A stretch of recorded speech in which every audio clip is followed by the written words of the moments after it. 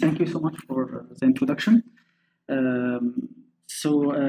As the chairman said, this work is sponsored by Cyware, and one of the applications that we actually target here is high performance inertial sensing, from which this work is originated.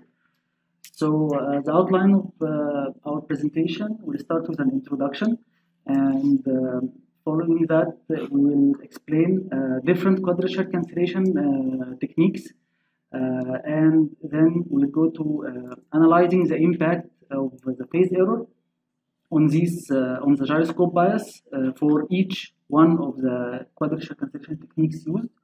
And following that, I will show some simulation results just to back up our analysis here, and then we will go to conclusions. So to start by a simple introduction, the quadrature error in MEMS, I'm sure most of you are aware, it's some imperfections during fabrication of the MEMS, which causes proof mass misalignment, and this causes the drive motion to couple into the sense mode, which generates the unwanted quadrature signal. So the good thing about the quadrature signal is that it is 90 degrees phase shifted from the Coriolis signal, which is actually our target. So the challenges that the quadrature error provide, actually it requires a large dynamic range from the front end of the ASIC to actually include the quadrature signal and the Coriolis signal, and it impacts the bias drift and bias over temperature of the gyro, as we will explain. So what are the proposed quadrature cancellation techniques here? These can be mainly categorized into three main categories. So the first one would be synchronous demodulation. Here, the quadrature is generated inside the MEMS and is left to propagate through the sense electronics and is cancelled only at the final demodulation. The second one is what we call an open loop quadrature cancellation technique. So again, the quadrature is left generated inside the MEMS and is cancelled only at the input of the sense electronics using some feedback signal that we will describe later. And the third one here is what we call closed loop. So actually in this case, the quadrature error is cancelled inside the MEMS itself. So this can be done using two methods or options. I would say option number one is the feedback signal comes as an AC voltage applied to the sense electrodes. And the second option is a DC voltage that is applied on a specially dedicated quadrature cancellation electrode. Now we will discuss each of these three methods and the phase error impact on the gyroscope bias for each one of them. So starting with the first method, synchronous demodulation. Here the sense signal is simply multiplied by the drive signal, shifted by 90 degrees, and then low pass filtered to get the gyro output. So the drive signal is in phase with the quadrature signal, and this leads to, ideally, the cancellation of the quadrature, and the Coriolis signal passes. So simply, there is no feedback loop, so no stability requirements, which is good. However, it requires a large dynamic range from the front end of the sense electronics, because now you need to accommodate both the Coriolis and the quadrature to pass through this block, which requires more power consumption. And it actually causes low MEMS yield because large quadrature powers will be rejected. And the last point is that it is sensitive to the phase error, as we will show. So here we included this new term, which is phi E. It's the phase error due to the electronics and MEMS mismatches, so it's combined. And we will see what is the effect of this phase error.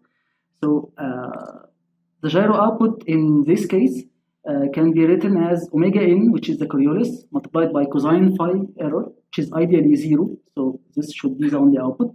And omega q, which is the amplitude of the quadrature, multiplied by sine phi e. This is the rate output that we want, and this is the bias error. So simplifying and calculating only the zero rate output, we get that the zero rate output equal to the amplitude of the quadrature multiplied by phi error for smaller phi error values. So one can think that this is a constant term. I can just subtract by post-processing the signal. However, this is not true. Actually, the amplitude of the quadrature and the phase error are both varying, for example, versus temperature.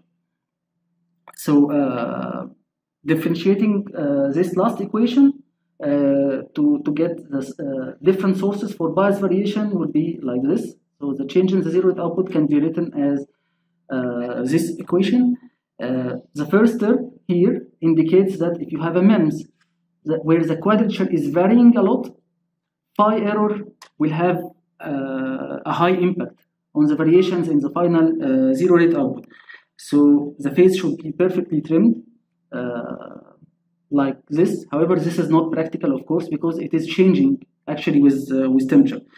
So a practical example, just to illustrate, if you have a change in the quadrature of only 10 degrees per second and a phase error of only 1 degree, the change in the zero rate output will be in the range of 600 degrees per hour, which is, of course, a lot. The second term here, it actually shows you that, again, for large quadrature, absolute quadrature amplitude, the change in the zero rate output is very sensitive to the phase variation. And this term is actually more severe. So if we take the same practical example, if the quadrature is 100 degrees per second and the change in the phase error is only 0.1 degrees, the change in the zero rate output is 600 degrees per hour. And it is even worse for the quadrature of 500, which can sometimes be a practical case. So the change in the zero rate output is in the range of 3000 degrees per hour. This is, of course, very huge. And this method, we can conclude that it is not suitable for large quadrature, and the quadrature should be minimized before demodulation. So this is why we will go and discuss the open loop technique. So here, the quadrature is cancelled at the input of the sense electronics. So basically what we do is that we take this sense signal, demodulate it using the drive, and pass it through a control loop, and then modulate it once again and feed back this signal to the input of the electronics. So the quadrature will be subtracted here, and the sense electronics will be relaxed because it now needs to accommodate only the Coriolis. However, as you can see, you now have three sources of phase error. Phi E, as we discussed earlier, and phi D, which is the demodulation phase error inside of the quadrature cancellation loop. Ideally, these two should be equal because they originate from the same sources. And one more error, which is phi M, and this is due to the modulation inside the quadrature loop. This is the modulation phase error. So writing again the zero rate output, you will get the first term is the same as the synchronous demodulation case, and this second term is actually due to the quadrature cancellation loop effect, where K here is the loop gain. So just to understand the impact of this technique or equation, ideally, if the modulation error is 0 and phi E equals phi D, so the zero rate output here will be equal to the same expression for the synchronous demodulation, however, divided by K, which is the loop gain. So as you can see, the zero rate output and the variations in the zero rate output are reduced by this value, K. So actually, you should ideally get a better bias error, and bias variations are reduced. However, in the practical case where phi M is not equal to 0, and this is real, and even if phi E and phi D are 0, so you are back again with a zero rate output that is equal to the amplitude of the quadrature multiplied by this modulation phase error. So again, we are back with the same problem. Any variation in here or large amplitude of the quadrature will cause large zero rate output variation. of course, the loop gain here is lost. It doesn't exist for this term, and we're back with large bias error and bias variations. So now we have to move to the last technique. So actually, both of these are closed loop, as I explained before. This is feedback AC voltage on the sense electrodes, and this one is a DC voltage feedback on dedicated quadrature cancellation electrodes. So as you may have noticed, on the left side, still we have modulation inside the electronics. So the term phi m still exists and will cause the same problems as the open loop technique. However, in this technique, the modulation here is done internally, inside the MEMS. So it's done mechanically. So there is no modulation phase error in this case. So actually, this one should be the best performing method. No modulation phase error by design. Phi E and phi D should be equal because they have the same origin, and therefore this is the most recommended technique for high performance gyros. Of course, a little bit higher cost in the MEMS design, because now you have to design for special electrodes, the quadrature cancellation electrodes. But eventually targeting high performance, you should do that. So some very quick simulation results just to back up our analysis. We have done basically a MATLAB model, included all PI controllers and MEMS second order model, and we have studied the zero rate output variations under these two conditions: quadrature amplitude variation and phase error variations. So for the synchronous demodulation case, this curve shows that if you have a change of 10 degrees per second, the higher the phase error is, the higher the zero rate output change will be. This one as compared to this one, which is the first term as we already explained. And the second part, or the second term for the synchronous demodulation as well, is for delta phi error change. However, the blue line is for the quadrature of 100 dBs, and the red one is for a quadrature of 500 dBs. So as you can see, again, it's a large variation, as we already discussed. So for the open loop technique, and to understand the ideal case where phi m equal to 0, these are the curves. Please note that the scale here is now in milli-degrees per second, as compared to the previous slide, which was in degrees per second. This one, it was in degrees per second. However, now the change is in milli-degrees per second, and the zero rate output variations are reduced by a factor of k.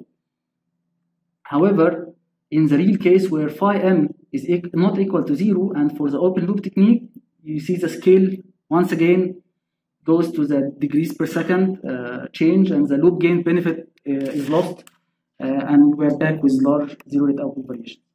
So to conclude, what we have done so far is that we have studied the bias error equations, and we have derived it for different cancellation techniques. For the synchronous demodulation, the bias error is very sensitive to the absolute and the delta phase error, and large quadrature error makes the bias variations even worse. For the open loop and the closed loop AC activation technique, we get one benefit, which is actually relaxing the electronics front end design. However, due to the modulation phase error, we get similar bias error variations. And finally, for the closed loop cancellation using DC activation, this is the highest performance technique in terms of bias. It's immune to the modulation phase error, and the electronics front end is relaxed as well. This comes, of course, at the expense of special electrodes, more complex and higher cost sensor. So, thank you. I'll be expecting your questions.